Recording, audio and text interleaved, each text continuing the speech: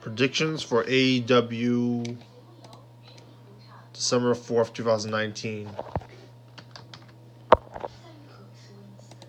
I believe that Trent Marashuto, or whatever you call it, Trent, Trent, will be the opener, and he will get the win against Phoenix. They're punishing the Lucha Bros, it seems. And it's not that bad.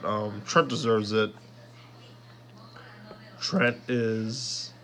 He's a good quality single star. He was a fan favorite in ECW and WWE ECW, which, well, that was a long time ago, like over 10 years ago, it feels. And he's a great star. He's athletic. He's fit. He's a good look. I don't know about his mic skills, but the best friends are over. He could be a single star. Could be the Orange Cassidy and the Kentucky Gentleman.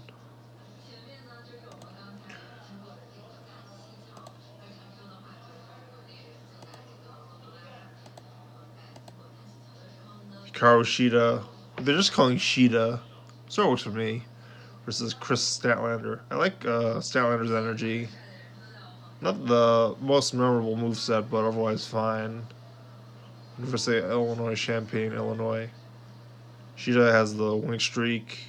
Looks pretty good. I'm looking forward to who will get the win, Shida or Riho. I forget what I said last week. Maybe I don't look forward to them.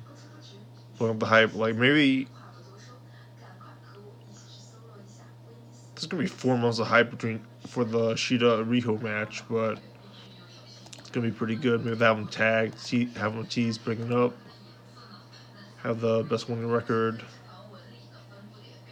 Maybe they'll team up against Kong and Nyla. A lot of possibilities there.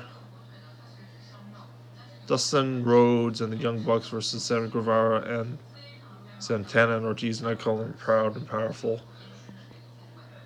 I felt like this was like the week 2 match. I don't really want the bad matches in Dynamite. I just wanted to see the Inner Circle do promos. Dustin Rhodes hasn't wrestled in a while, I guess. I wonder if it's going to solve the injury.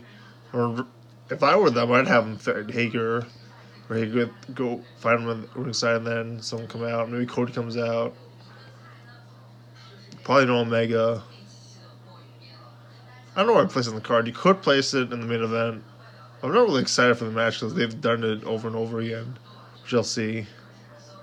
This match I'm looking forward to. Christopher Daniels versus Pentagon Jr. He has the Ankh on his chest, as seen. Or the font's covered around it. Pentagon Jr. has all those tattoos. I'm hoping it's Christopher Daniels comes out as Pentagon Jr. attacks Phoenix. Maybe that's how Trent Beretta gets the win. Then Pentagon Jr.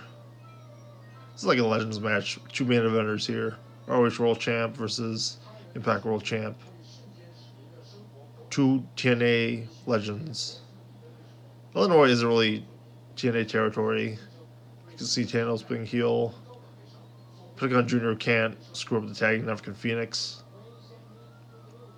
Hope they both dress up. Could be very good entertainment-wise for the Pentagon suits. John Moxley versus Jordan Janela. Been there, done that. Janela has no wins. He's selling his 80s pay-per-views for his own card and Wrestling Fed. John Moxley will probably get the win. That's about it. What are your thoughts on Subscribe? Phoenix versus Trent is the opener. Main event would be... I can see Shida main event, but I doubt it. John Moxley is a squash match. Pentagon Jr. I don't see happening. Because like it's Daniels, they haven't really had Pentagon Jr. main event. Inner Circle. I guess that's about it. If they should have like a promo. There's not an exciting card, but like hopefully they'll have like a Inner Circle promo at the end of that. Have an exciting TV show thing. What are your thoughts on Subscribe?